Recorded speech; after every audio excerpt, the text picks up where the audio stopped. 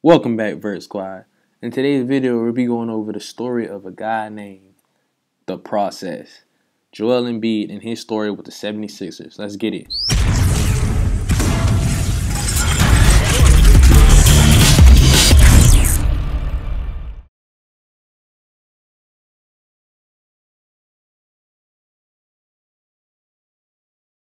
Joel Embiid played for the Kansas Jayhawks in the 2013-2014 season. He was regarded as one of the best centers in the game, and it's crazy because he only been playing basketball since he was 16 years old.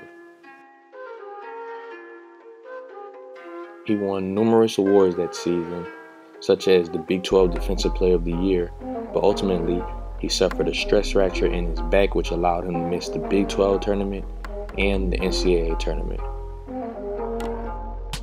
He was later drafted in the 2014 NBA draft, but he had to undergo a navicular bone surgery that sidelined him for 6 months.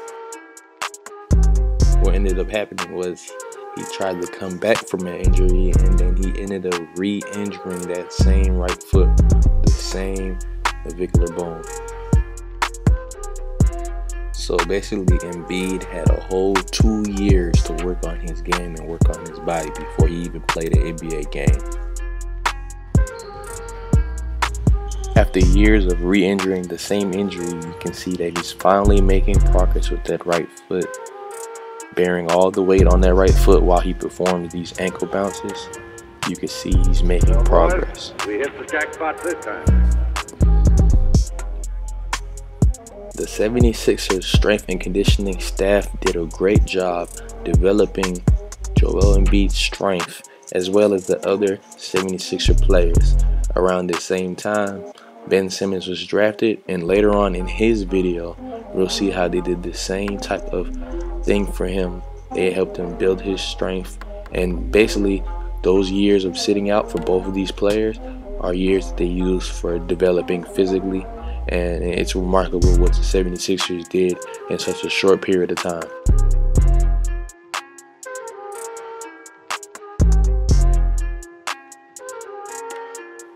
You can see in those 2 seasons sitting out, Joel Embiid has made tremendous strides in his development as far as his upper body, just even the aesthetics, the strength, the mobility. He worked a lot of core, just overall, his physique looks phenomenal. He looks physically imposing, and you will see how dominant he is of a player with all this added mass to his frame.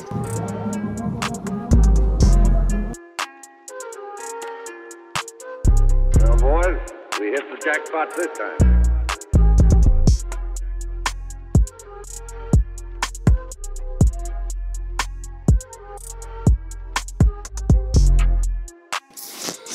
As you can see, Embiid is physically dominant over all the other athletes in the NBA. For a 7-footer, he can move pretty well. He's active on the court. He can shoot well, face up. There's nothing that he can't do on the court. This just goes to show, if you were allowed 2 years to develop before playing your first game, making an NBA debut won't be that tough, of course. So development is key, and I'm glad you guys got to watch this video so you can see how you can develop for yourselves. So if you like this video, please hit that like button, subscribe of course, and definitely leave a comment if you have any questions or concerns. But stay tuned for more videos. Vert Squad.